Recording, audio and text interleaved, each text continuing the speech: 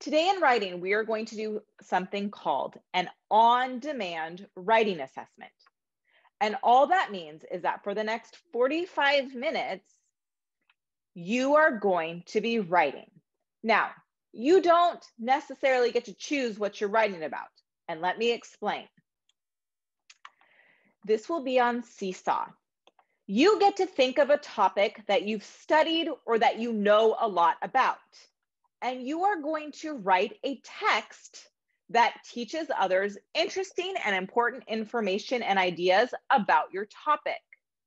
You are going to write in a way that shows everything that you know about informational writing.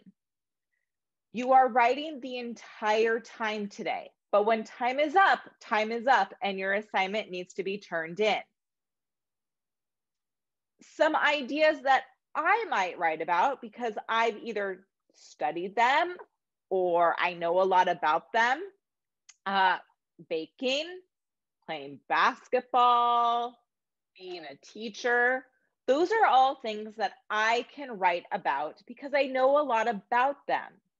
And I can write a text that teaches others about my topic.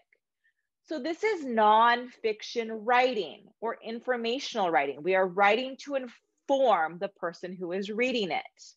You get to choose your topic. You get to share as much as you want about that topic.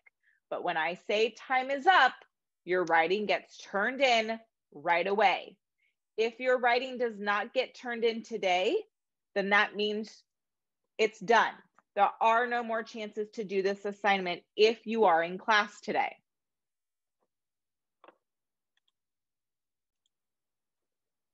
That the writing sample looks just like our narrative final copy on the notes section.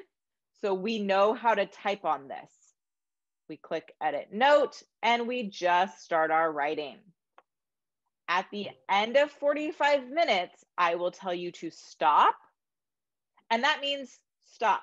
You don't get to finish writing your word, even if it's in the middle of a sentence. I know that's going to feel weird, but you just stop writing and you click the green check mark button and you turn it into me.